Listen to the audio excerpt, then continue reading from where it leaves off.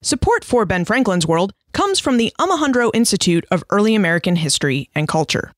History is what happened in the past. Doing history is how we understand the past.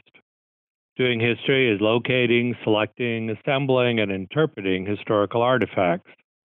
At the Omohundro Institute, our special focus is on early American history, but our mission is broad. We support historical research and help make it great. We've been doing that for more than 7 decades. Welcome to Ben Franklin's World, a podcast about early American history with Liz Covart. The study of history is key to understanding who we are and how we can affect a better future. Ben Franklin's World will introduce you to historical people and events that have impacted and shaped our present-day world. And now, here's your host, Liz Covart. Hello, and welcome to a special bonus episode of Ben Franklin's World, the podcast dedicated to helping you learn more about how the people and events of our early American past have shaped the present-day world we live in. History tells us who we are and how we came to be who we are. Its study tells us about people, how they lived and interacted with one another. The past informs our present, but how do we know what we know about the past? If history is inherently about people, what do we know about the people behind history's scenes? The historians.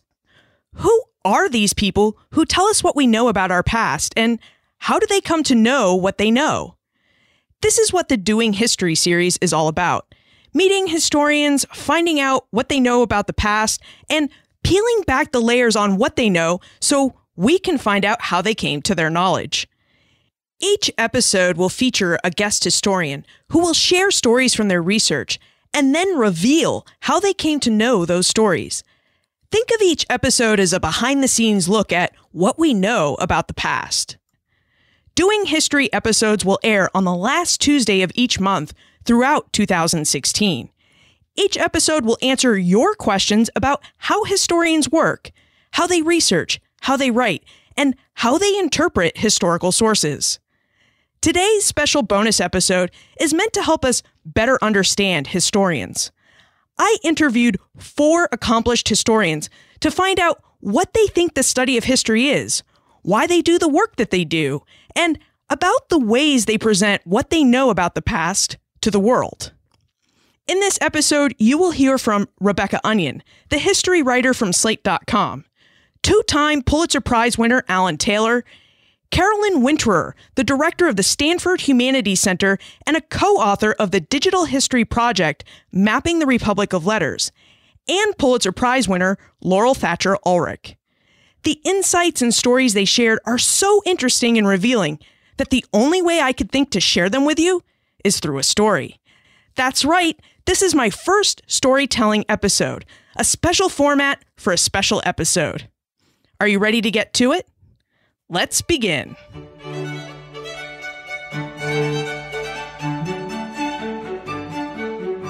Historians are a curious group of people. They live amongst us in the present, but they also live with at least part of their mind in the past. Historians are human time travelers. They visit past places, peoples, and times. Their time machines take the form of books, documents, oral traditions, and seemingly mundane objects like tables and chairs. When you can catch a historian in the present, they will regale you with the stories about the people they have just met or the events they have just witnessed. Of course, unless they are historians of the mid to late 20th century or early 21st century, they haven't actually met the people they speak of or actually witnessed the battles, peace sessions, or pivotal moments in human history that they talk about. But for historians, the people and events they study often seem very real and alive. That's because historians spend a lot of time sitting in libraries and archives, sifting through their time travel materials, documents, objects, and oral traditions, what they like to call the historical record.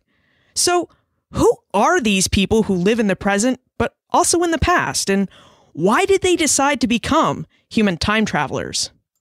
To be really honest, it's fun. I mean, the work is hard. The work is not always fun, but detective work.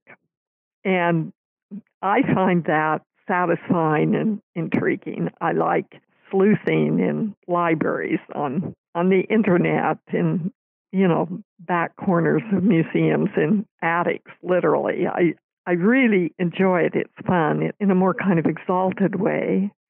It helps me make sense of the world, helps me understand why human beings do the things that they do in a particular time and place, where ideas came from, how words have changed meanings.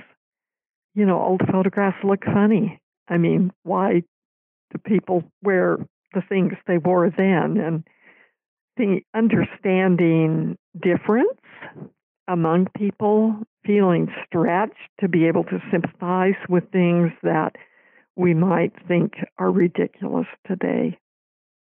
Well, I was looking to get a more of what I would call depth perception in time of the world that we live in.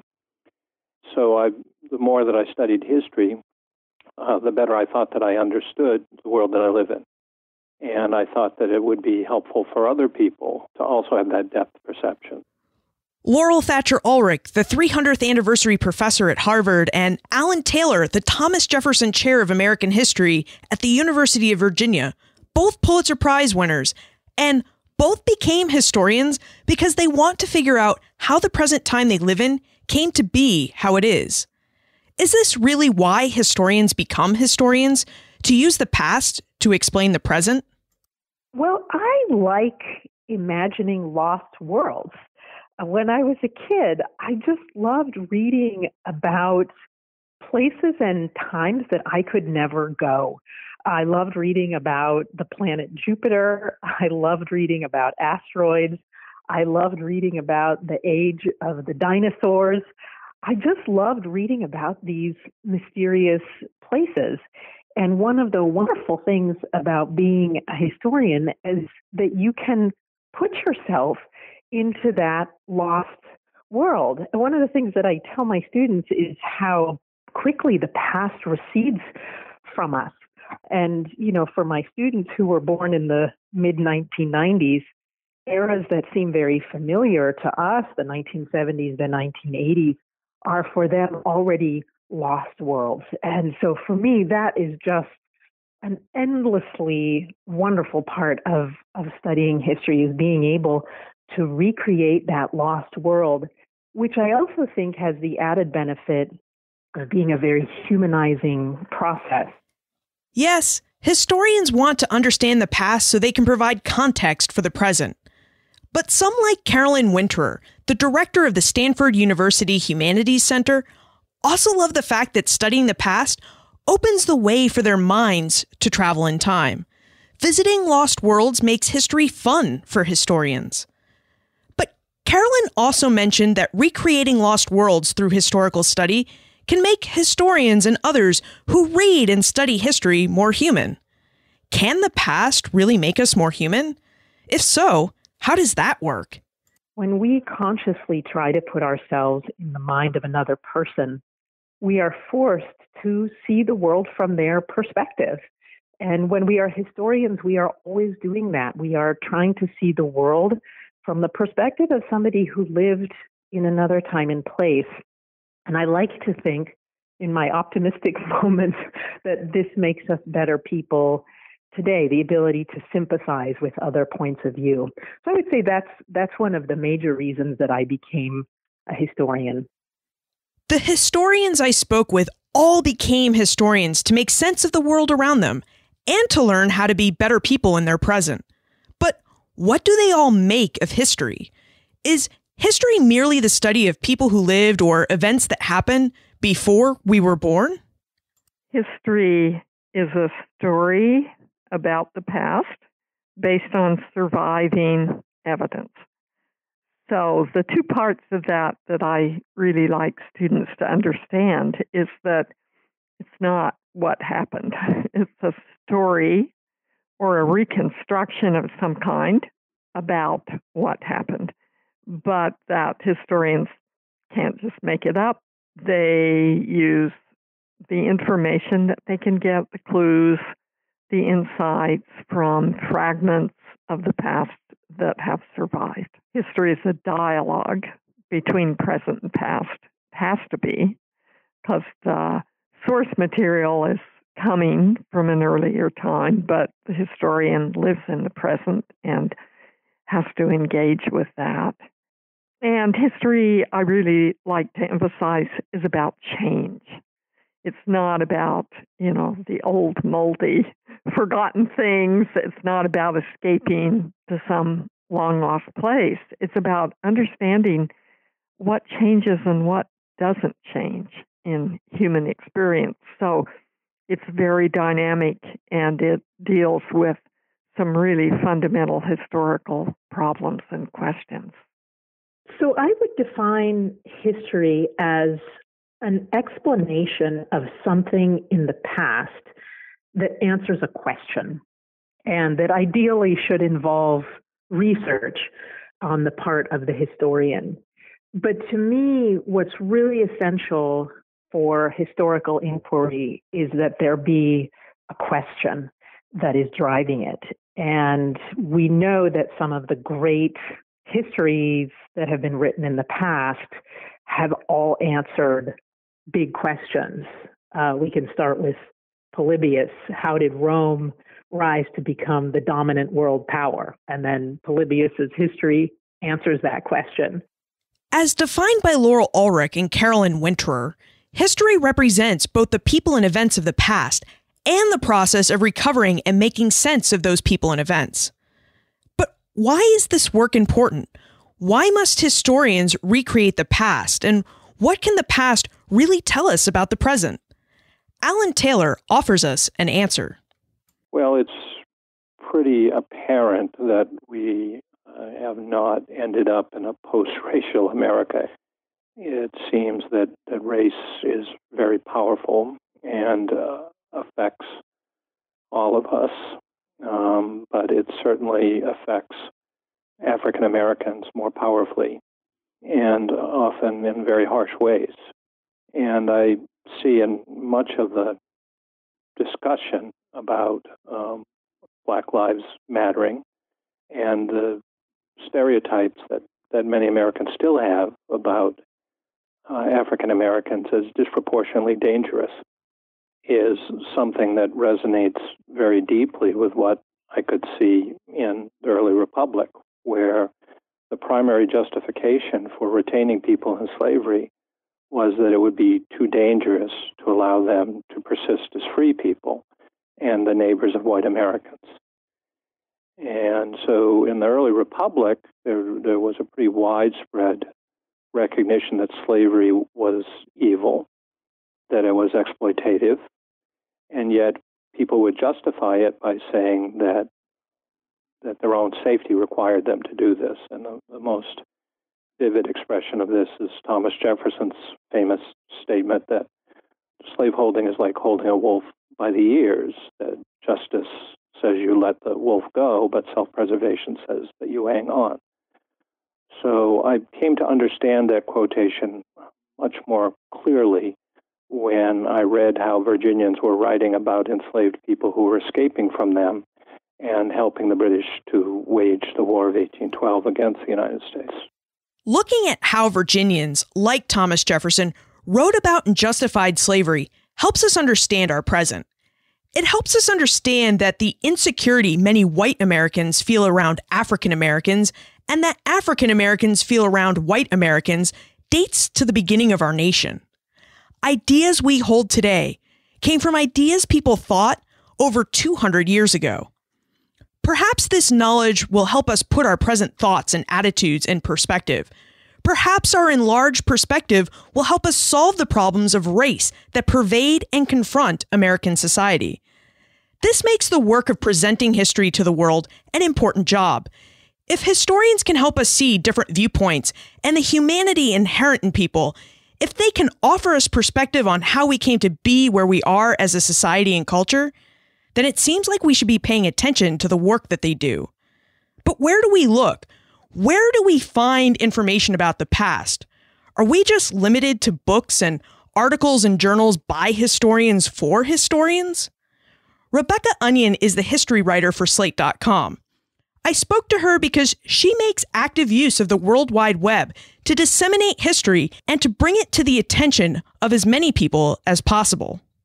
So the Slate job also now, as of about a year ago, my title is history writer, and that means that it's a combination of the blogging that I do and also longer pieces. So periodically, between 2 and 3 times a month, depending on the month and how complicated the piece is and how busy my editor is, I'll publish a longer piece. Sometimes it's a piece about some kind of research that is going on, within academic history. Sometimes it's a piece about something that's happening in a museum or in education or sort of in popular history, like just people talking to each other. So I do that. This past summer, in summer 2015, I did a podcast with Jamel Bowie, who's a Slate, I guess now his title is Chief Political Analyst. And we did a History of American Slavery podcast. So that was a 9-episode, or might have been 10 episodes in the end, I can't remember, a series where each episode started with the biography of an enslaved person and sort of tackled a couple of thematic issues that arise from talking about that person's life. Rebecca's work also invites its readers to try their hand at historical work. Her regular column, The Slate Vault, highlights a document, photograph, or material object from the past and invites viewers to envision the past and think about what we know and don't know about historic people and events. And there are 300-word posts about the documents that I look for are the ones that are sort of compelling in various ways on various levels. So they're the kinds of things that, you might find in an archive as a researcher and say, oh my God, I can't believe, you stare at it. Like, this is so interesting. It's so rich. Like, I want to look at it forever. In my text, I try to show that a document can be read in a bunch of, can have sort of both historical significance and also can be read in a bunch of different ways. Like that, I try to quote scholars who've written about the document in question who might, have offered some kind of interpretation for what it means. So I try to model in some way the way that a historian might look at a document like that, might use it both to prove a fact about what actually happened and also to show, to advance an argument in some way, to say, okay, this is what this thing tells us about the way X, Y, or Z historical trend was progressing, or this is why this thing shows that a conventional narrative is incorrect. And so in that way, I am trying to say, look at these documents. There is a way to both know what you can know about them and also to know the gaps in our knowledge about them. I also try to include that stuff. Carolyn Winterer and other historians on the Mapping the Republic of Letters project are also using the internet and computers to assist their research and to bring that research to the world in new and novel ways. Since 2008, the Mapping the Republic of Letters project, based out of Stanford University, has explored the social and intellectual networks of 18th century philosophers, scientists, and thinkers like Voltaire, John Locke, and Benjamin Franklin.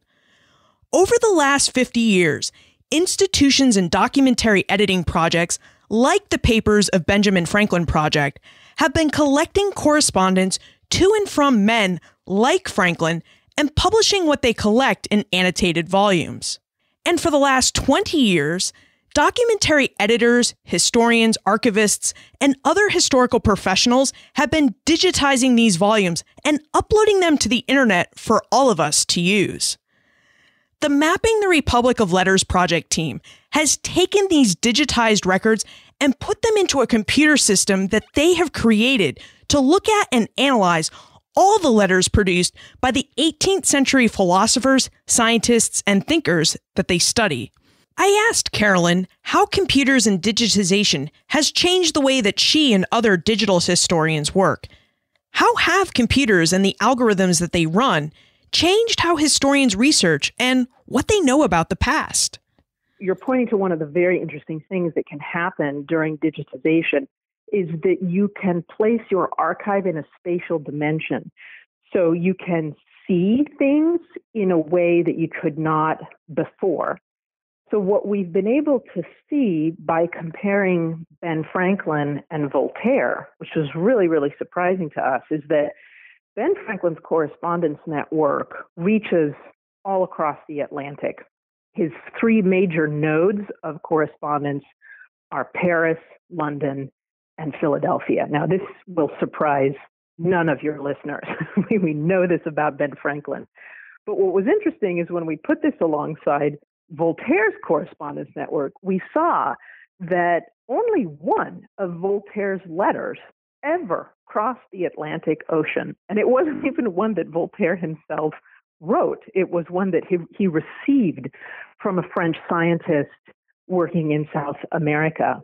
So that was really, really interesting to us to see that both of these major figures in the Republic of Letters in the late 17th and 18th centuries had enormous amounts of influence during their time and place, but that the shape of their correspondence network was very, very different.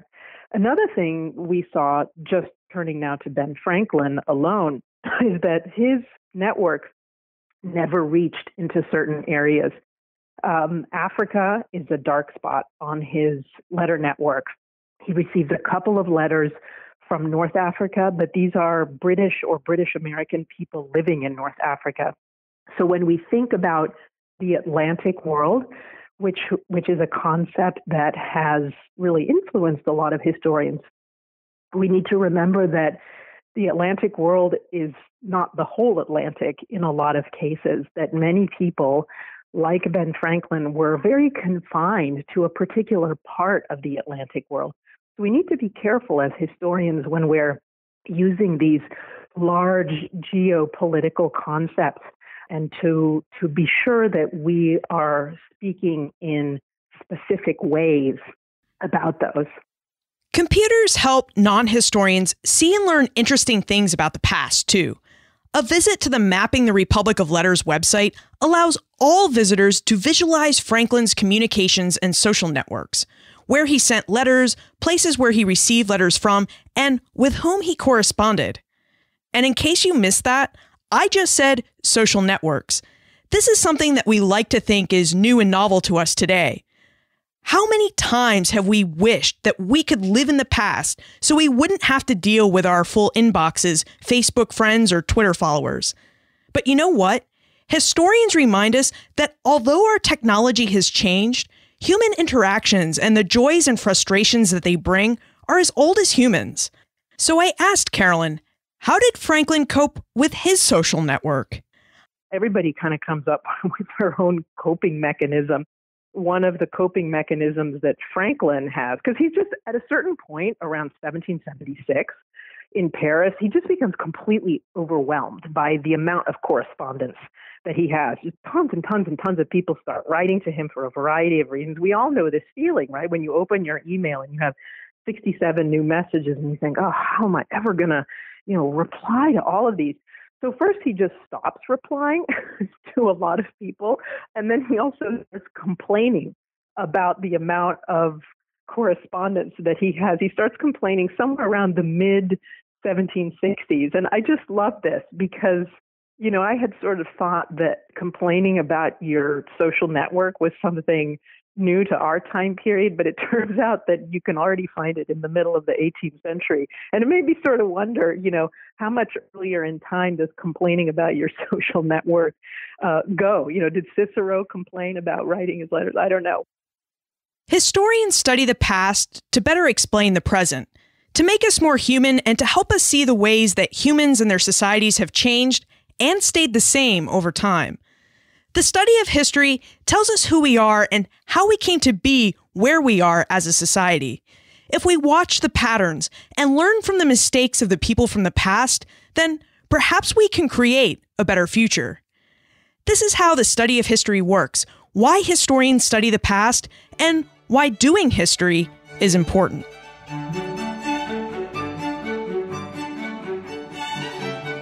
I hope you enjoyed my story about the conversations I had with Rebecca Onion, Carolyn Winterer, Alan Taylor, and Laurel Ulrich.